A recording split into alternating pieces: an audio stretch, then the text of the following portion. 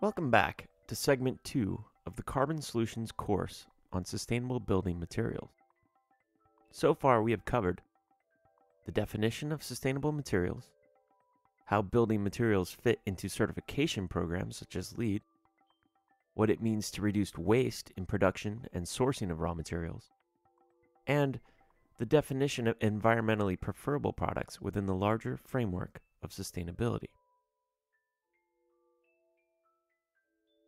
In this segment, we are going to examine the certifications and standards that can help you identify truly sustainable products. Let's get started again. Certifications and standards. There are many claims in the emerging green marketplace as to the greenness of building materials. While there is no shortage of green claims from manufacturers who wish to be viewed as environmentally responsible, there are tried and proven certifications and labels we can refer to that can support these claims.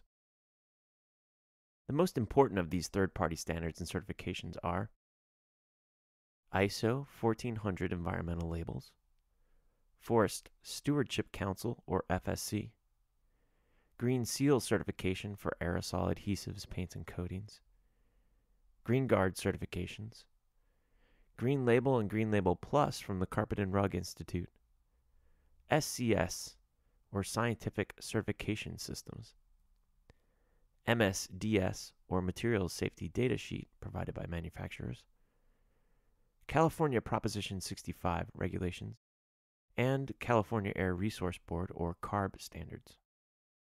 E0 and E1 European formaldehyde emission standards. The International Organization for Standardization, commonly referred to as ISO, has a set of environmental management standards that fall under the 1400 heading.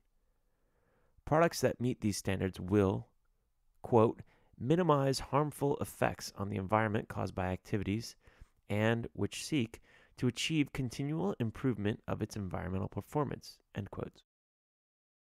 Other standards within these 1400 series address specific environmental aspects, including labeling, performance evaluation, life cycle analysis, communication, and auditing. The ISO standards are used by manufacturers worldwide and set a baseline for environmental performance and should be looked at first when looking at green building materials. FSC certification is another label to look for when considering timber products within a project. The Forest Stewardship Council, established in 1993, is an international, multi-stakeholder, non-profit organization that promotes responsible forest management worldwide. With FSC, forests get certified and products are traced through the supply chain to ensure that any claims concerning origin are credible and verifiable. FSC applies a chain of custody approach which tracks the flow of certified wood through the supply chain and across borders through each successive stage, including harvesting, processing, and manufacturing, all the way to the final product. According to the Food and Agricultural Organization, FAO, of the United Nations, half the world's forests have already been altered, degraded, destroyed, or converted into other land uses. In addition, timber around the world, but especially in developing nations of Asia, Eastern Europe, and some areas of South America, is still harvested illegally and exploited due to poor forestry management practices.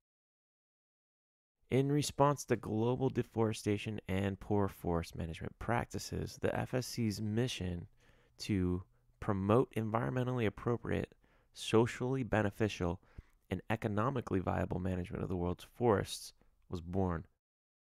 Using certified wood is a simple way to ensure that timber products used in a project are being harvested in a sustainable manner. Green Seal. A widely recognized certification for cleaning products, floor finishes, and strippers, paints, and coatings is Green Seal. Green Seal is a U.S.-based nonprofit third-party certification system that provides a rigorous science-based testing program for a variety of products and services, and recently, hotel properties. Green Seal utilizes a life cycle approach to show that the approved product has less impact on the environment by evaluating a product from the raw materials through the manufacturing process and ending with recycling or disposal. Green Seal meets the criteria of ISO 14020 and 14024, the standards for eco-labeling set by the International Organization for Standardization, ISO, and the U.S. Environmental Protection Agency's criteria for third-party certifiers of environmentally preferable products. Green Seal has been active since 1989 and is one of the largest eco-labeling organizations in the United States and a member of the Global Eco-Labeling Network. GreenGuard. GreenGuard for environmentally preferable building materials and interior furnishings is a certification program overseen by the GreenGuard Environmental Institute, or GEI.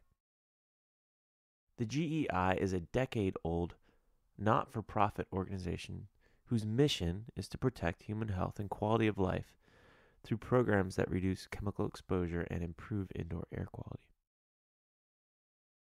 For items to qualify for GreenGuard certification, they are put in enclosed test chambers where products are measured for chemical and particle emissions while simulating actual product use.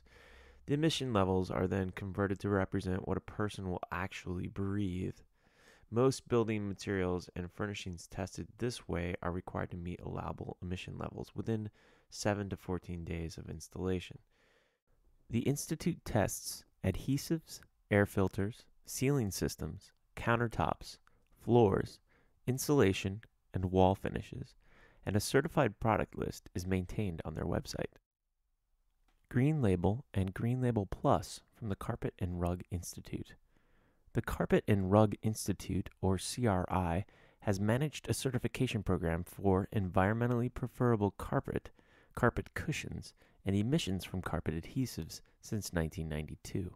Based in the state of Georgia, the Carpet and Rug Institute is a nonprofit trade association representing the manufacturers of more than 95% of all carpet made in the United States.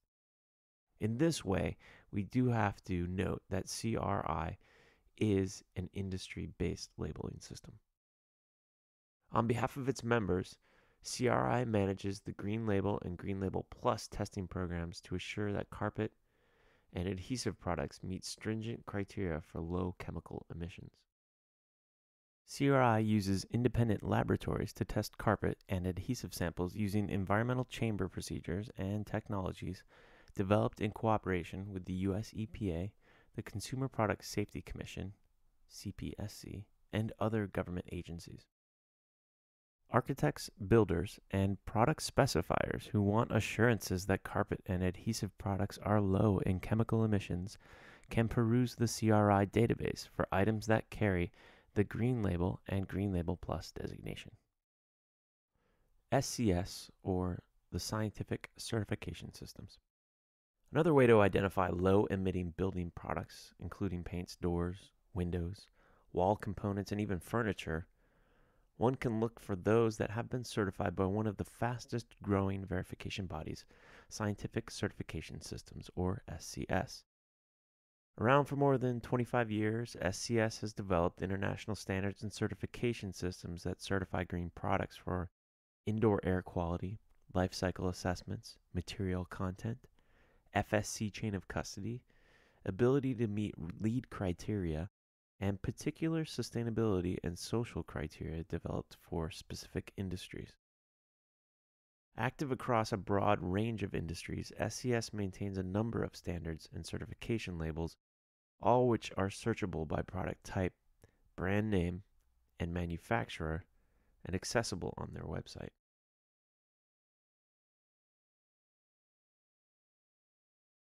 Other certifications and standards. If you are uncertain as to the formaldehyde content of a product, you can also look to see that it meets E0 or E1 standards for parts per million, or the most globally stringent standards from CARB or the California Air Resources Board. One should also request an MSDS, or Material Safety Data Sheet, which is available through the manufacturer for each product you are concerned about. Although ultimately not that detailed in what it is required to reveal, an MSDS can alert a user of chemicals of concern that might be listed by both the United Nations and the EPA on their lists. If there are questions as to the hazard of a certain chemical, it could be useful to cross-reference the chemical with California's Proposition 65. Proposition 65, formally titled the Safe Drinking Water and Toxic Enforcement Act of 1986, is a California law that has been in effect for over 2 decades and is administered by the California EPA's Office of Environmental Health Hazard Assessment, or OEHHA. Proposition 65 regulates substances listed by California as causing cancer or birth defects or other reproductive harm. Still, with all these certifications and information databases, thousands of new chemicals are approved each year by the EPA with little testing and are frequently approved for general use without quality control measures needed to understand the possible environmental and health implications. The best the building community can do at this time is to cross-reference particular materials and products with various third-party verifiers and groups that are taking a closer look at new products and material elements. You can check out many of these organizations whose information and websites are listed in your supplemental material guide.